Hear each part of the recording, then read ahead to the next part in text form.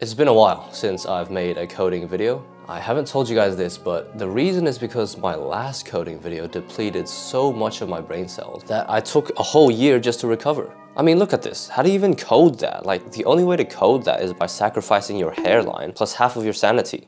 So that's right, for the past year, I've been meditating in the rainforests of Bhutan to allow my brain cells to regenerate. And the videos in between are actually not me. They are AI deepfakes that I bought from some guy on 4chan to make sure I had some videos prepared in advance. God, those deepfakes cost me my left kidney. So I've definitely not broken even with the ad revenue. Yeah, that was a mistake. Anyways, I've started coding a bit again recently, trying to learn some machine learning stuff. You know, out of my intrinsic passion for computer science, obviously, and definitely not some other reason. But here's the thing. Everyone starts off with digit recognition when they do machine learning. But that's kind of boring for a YouTube video. Like, this is what it would look like.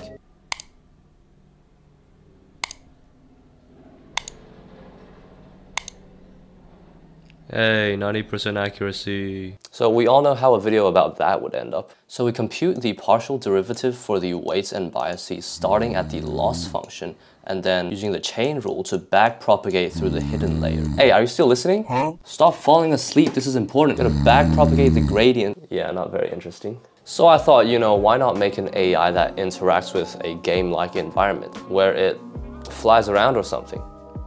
Ironman. Cared you'd actually be here. Oh my god, so let's just jump into it. Of course, we gotta start by finding a good Ironman model. And here's one on Sketchfab by XXBoomXX. It is 142,000 triangles. My computer's gonna explode.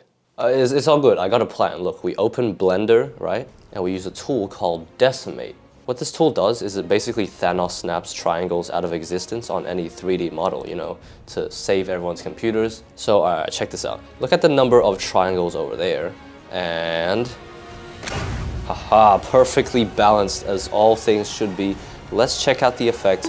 Oh dear. Anyways, now we can start working on the ragdoll in Unity. We just attach some joints and collision and rigid bodies and nope, that's not it.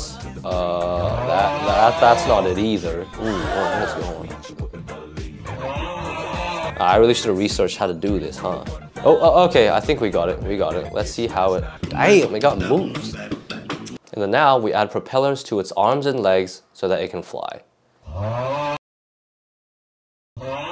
Okay, now let me explain how this AI is gonna work. So in machine learning, there's three main types: supervised learning, unsupervised learning, and reinforcement learning. Supervised learning is when you give the neural network labeled data, like pictures of digits, along with what that digit actually is. Then, when the network sees enough examples with the correct answer attached, it learns to be able to find the correct answer itself for an unknown example that doesn't have an attached label. Now, unsupervised learning is when you give the network a bunch of data that doesn't have labels, and you're like, okay, don't worry about figuring out what each thing actually is, just group the ones that look similar together. And then once you do that, we can get a human to manually label the whole group at once. But for video games and stuff, we need to use the third type, which is reinforcement learning, which is where an agent, in this case the Ironman, learns what actions to take in an environment. There is no label or correct answer like supervised learning in this case. I cannot show the AI how to fly around because I don't know how to control it. I got dropped on the head as a child and now I have a 0.6 KD in Fortnite. You think I have the dexterity to control 4 limbs in 8 different directions to fly perfectly? No shot. So reinforcement learning is kind of like telling the network, look, I don't know how to do the thing, but you try do the thing, and if you succeed, I'll give you a reward of like $5. So basically like a father that failed at life and pushes his kid way too hard in an attempt to live out his dreams through his child.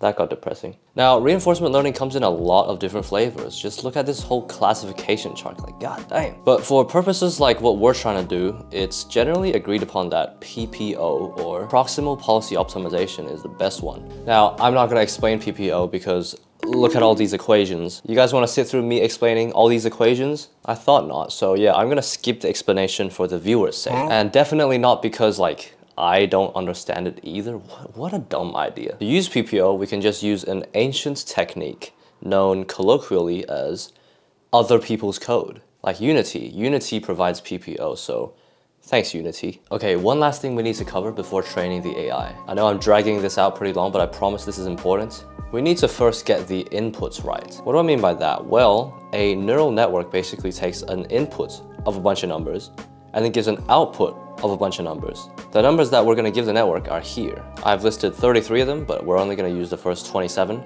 Notice how we're not using Euler angles, which is the typical, degrees around each axis type of rotation. This is because Euler angles are fine until you reach a full revolution of 360 degrees, and then it suddenly resets back to 0 degrees.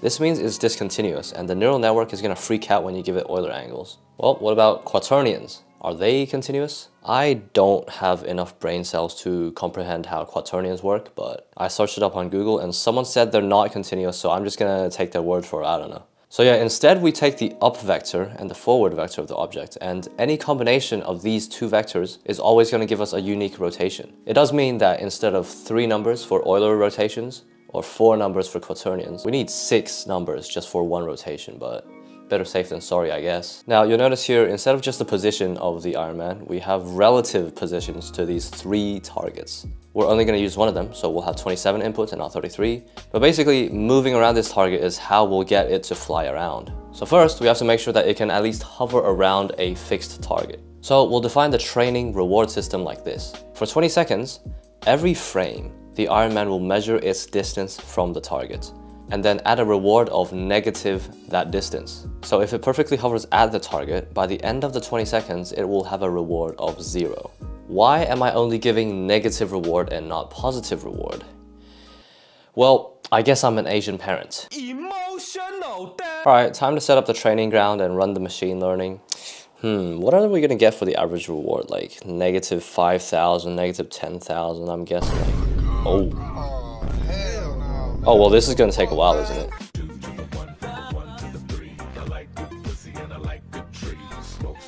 Okay, we're getting somewhere. The average reward is actually pretty good now. Seems like they're pretty good at staying around a single point in space. Let's zoom in on one single example. Ooh, I don't know why it's spinning so much, but I'm not gonna question it. Yeah, well then we can check off our first milestone, staying at point A. We're making progress. And then now we have to move on to our second milestone, which is moving from point A to point B. Now we change the training environment to be this whole area, and then every time the training restarts, the Ironman's position gets reset and the target gets moved to a random new position. This way, it's incentivized to fly towards the target because then the distance is smaller and the reward that it gets won't be so negative. Well, let's have a guess. If we just use the current brain of the Ironman that we've trained to hover around a single point, and then we put it into this new training situation where that point moves around different locations, is it gonna be able to adapt? Well, let's see.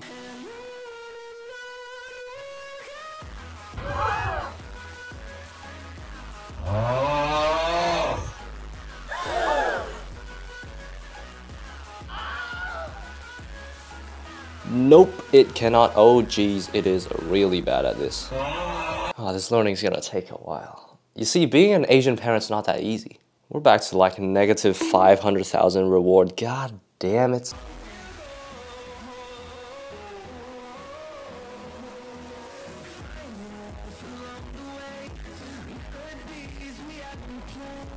Alright, okay, it seems like the rewards are getting pretty good again now. Let's see how it's doing.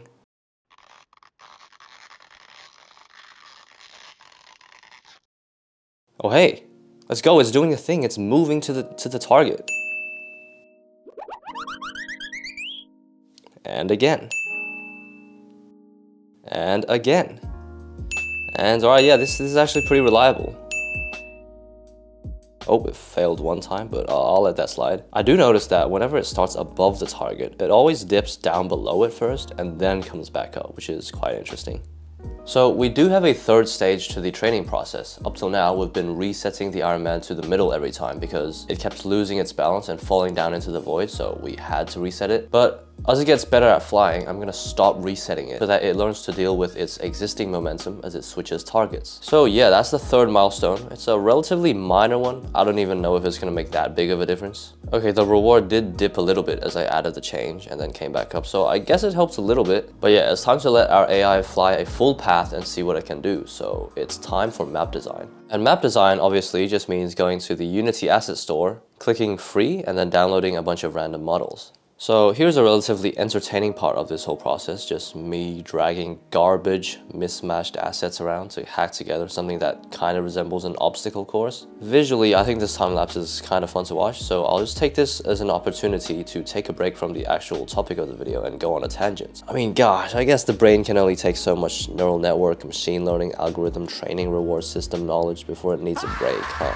I'm trying to make this video longer, well, one for the ad revenue obviously, but also to fight against the shortening average attention span nowadays, basically ever since TikTok got popular. I mean, short videos are fine, but nothing pisses me off more than when they put a clip of like GTA 5 drifting on the bottom, or Subway Surfers, or I don't know, scraping paint from a bucket, or some other like slime montage just so people keep watching. Like, if you've got some Joe Rogan highlight, that's cool, but I'm not a 3-year-old. I don't need big, colorful visual movement happening on half the screen to keep me entertained. I feel like this sort of practice in short form videos is literally accelerating the progress of humanity backwards.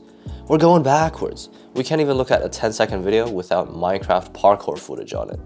Yeah, anyways, rant over and time lapse over too.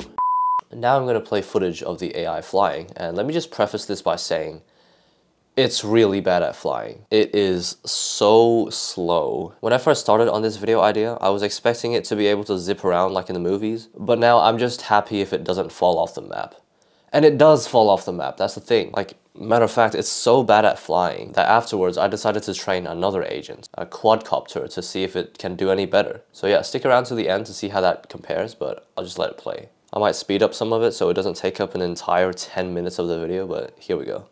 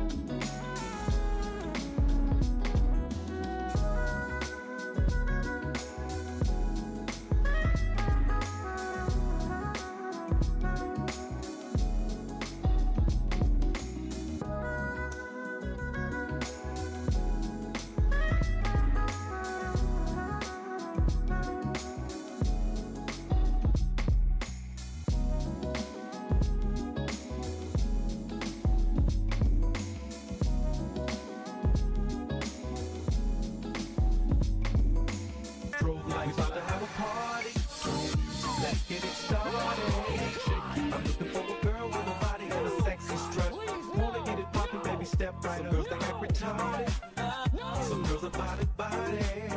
I'm looking for a girl that will do whatever the fuck I say. Every day she be giving it up. Shake that ass for me. Shake that ass for me. Come on.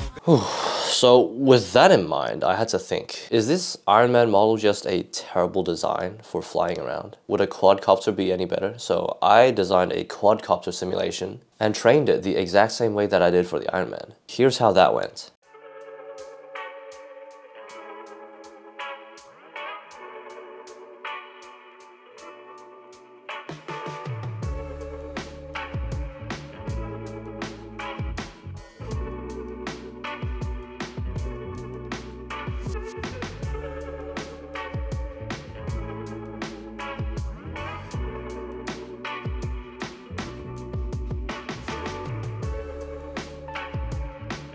Huh?